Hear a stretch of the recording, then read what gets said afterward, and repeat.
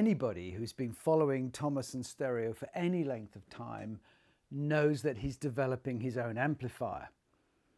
And they know that he's been doing that together with Dodge. He's made no secret of it. But as we heard more and more news, and the fact that he was lending a prototype to friends of his, and it was getting rather good reactions, I was very curious. So I placed my order in the hope to be one of the first in the world to actually receive one. But whilst I was waiting, I was thinking, I wonder how good this could be. I mean, let's look at it logically. This would be his first amplifier, right? So let's look at the facts.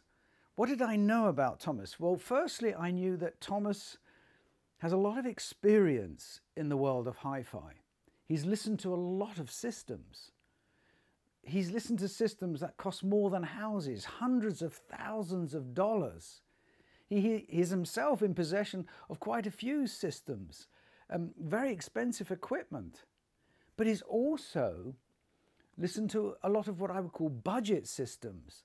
And he knows a good sound when he hears it. He knows what he likes, he knows what he doesn't like, but he's also very aware that some people have other tastes apart from his. So I was thinking, well, how will he go about it? And why would he do it? Why would he develop his own amplifier when there's so many out there already? And it was clear when you follow closely what he was actually saying, that of all the tube amplifiers he liked, the Dodge was one of his favorites, but there's been plenty of others. There was always something he was missing, and he was always thinking, you know what, if I had an amplifier, I would want, for example, some tone controls on it. If I had the perfect amplifier, I would be able to switch from class A to class AB, for example. So he had all these crazy ideas in his head. And then for about a year or so, he's been working with Dodge, feeding all these ideas, and they have been sending him back samples. And I just know it from him, and you can tell from his Galion channel that he wasn't happy with this and he wasn't happy with that, and there wasn't enough bass, or there's too much attack, and then there was, you know, whatever. And you think, well, he must be a really impossible client. But what we also know about Thomas is he's an incredibly good communicator. So I can imagine he's in the unique position where he's going to the amplifier designer and saying, look, what I'm looking for is this, this, this, and this, and I don't want that, but I would like this. And you can imagine the engineers at Dodge scratching their heads thinking, well, how are we going to convert this into an electronic circuit? How many relays will we need? What kind of output transformers? What capacitors will we use? What architecture are we going to use? How on earth could we have a situation where someone could sit on their armchair and click AB and the whole amp reconfigures itself to an AB amp? It's not configuring from, you know, linear, ultra-linear to triode. No, that's not a simple step like that. This is going from full class A to full AB. And then he said, yeah, but I want automatic biasing, and I want this, and I want that. But obviously, the two of them have been working well together, and they've come up with a result, which in itself is pretty impressive. So when it arrived in its packaging, I mean, firstly, I was really impressed. I mean, I saw the box, and I thought, you know what? That's really nice. I like the wooden casing. And I like the metalwork, that you could just bend the flaps and you could open the lid, and it was just beautifully packaged. And I just thought, you know, this is nice. I like the printing on the outside. I like the whole approach. But then when I opened it and got my friend Maxim to help me lift it out, because it's damned heavy. I mean, it's really heavy. I was blown away about how good it looked. I mean, how well it's finished. And then, of course, I couldn't wait. I powered it up.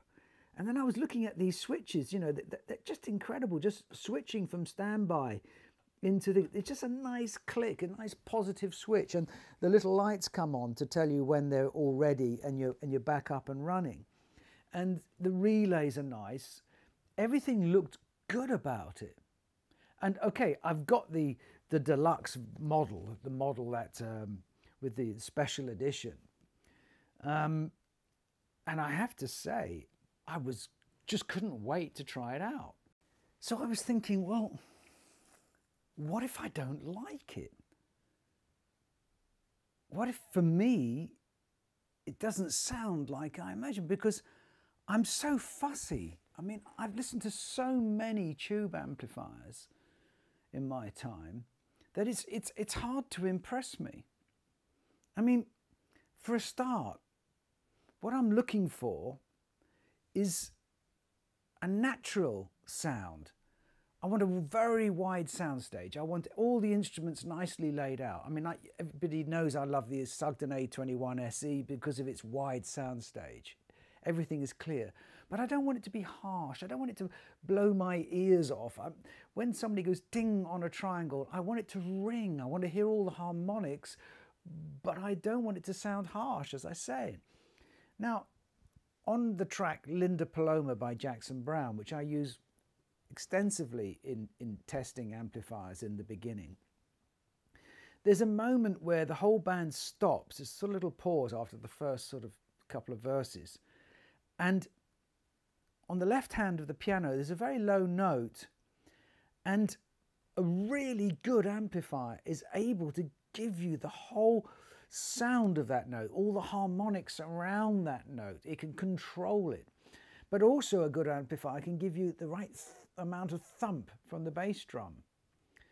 And from the word go, this Galion amplifier was doing everything correctly.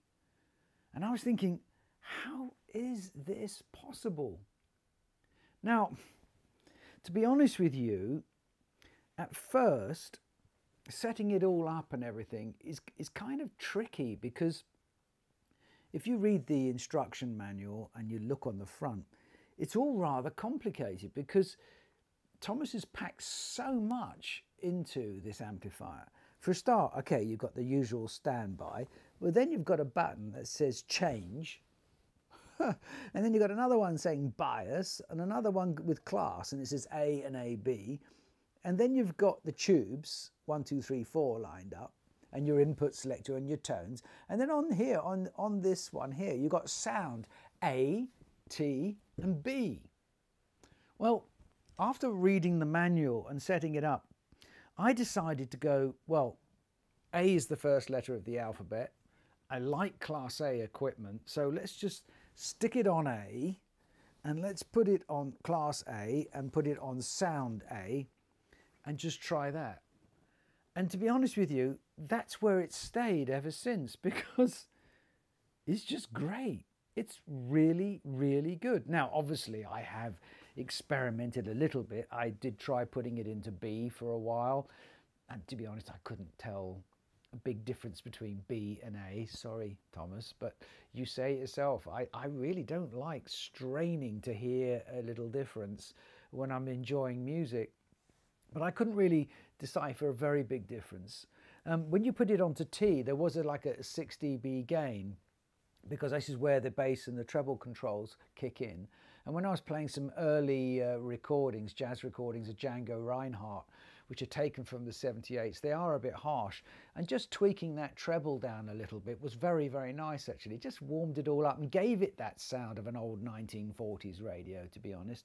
And it was lovely. It was a bit like listening to an EL34 amp. So let's summarize. If you were to invest $4,500 in a tube amplifier, and that includes shipping and taxes and everything, if I understand correctly from the website, and you decide to go for the Galion TS120 Special Edition, what are you going to get for your money? Firstly, you're going to get a 30 watt RMS per channel Class A tube amplifier. The amplifier will have 5 inputs, one of which is HT input, home theatre, which is very useful for some, RCA inputs. You're going to have two subwoofer outputs, which you can switch to mono on a switch on the back, or stereo, which can be very useful for many. You're going to have a 50 watt per channel RMS class AB amplifier. You can also have an amplifier which will allow you to fine-tune the sound in the sound setting from A or B, and I'm sure on some speakers you will really prefer one over the other. You even can switch it onto the tone controls, just switch them in, and then you can use the tone controls for fine-tuning, especially on those annoying recordings. It's a tube amplifier, so you can try tube rolling. You can switch from the KT88s, which I've never really been a fan of, but in this amplifier they sound just fantastic. You can switch them to the 120s and have a little bit more power. There's a switch on the back where you can, if you've got any ground loop hums, you can put it onto low noise or normal. But also, you're going to get a really fantastic remote control. Now, this remote control is one of the best I've had in my hands for a very, very long time. It's way nicer than most, to be honest with you. The feel of it, the size, the weight. You can mute the amplifier just with a touch, bang, and you can bring it back. You can put the whole amplifier on standby. There's not many amplifiers where you can do that from the remote control. The volume control, I really like the volume control. By just one tiny touch, a little click, it will go up 1 dB or drop a dB. It's fantastic. You can really fine tune it. And if you leave your finger on it, it just goes at a nice pace. It doesn't go crazy. The input, you can switch inputs all from the remote control. You can even switch from class A to AB. Now, there are a few stages you have to go to, and you have to confirm it with the change button, but that's very well explained in the instructions. So, you know, honestly, this is an incredible amplifier. It's one of the best amplifiers I've heard in a very, very long time. And this amplifier, I'm glad I ordered it, is going to stay in our listening room here in Belgium. And we're going to have one delivered to London because it's just so good. So that if people come and want to hear the Sibelius loudspeakers, this is going to be my amplifier of choice to demonstrate them with. Sure, we've got all the others, the solid states and whatever the customer wants to hear, but this is a really good amplifier. Don't let anyone say otherwise. Dodge and Thomas have done a fantastic job, so congratulations. I have no hesitation in recommending it. Now, is there something negative that I don't like about it? I've been trying to think of something because I should do, right? I'm a reviewer and people might think, well, Harley's lost his marbles or something, but the only thing I can think of is maybe these blue lights, but even then in our listening room here in Belgium, blue is our base color, so it also looks nice. Maybe someone doesn't like the look, I don't know, but that's a personal thing. I have nothing against it. For me, it's fine. So, to be honest, there's nothing. I even like the little removable valve cover because it's nicely made. You have to assemble it yourself, but it's beautifully done. The little detailing on the end here is very, very nice. And it's very easy to set back. I mean, I'm doing it, you have to be careful. And normally, I suppose I should put some gloves on or something, but it fits there very nicely. It's a good design. There we go, into place. Looks great. So, congratulations and enjoy. And I hope this is useful for you. Comments below. And until the next one, enjoy your music.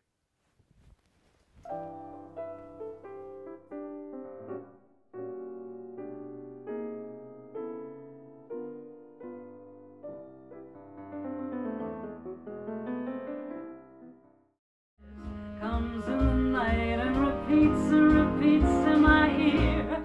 Don't you know, little fool?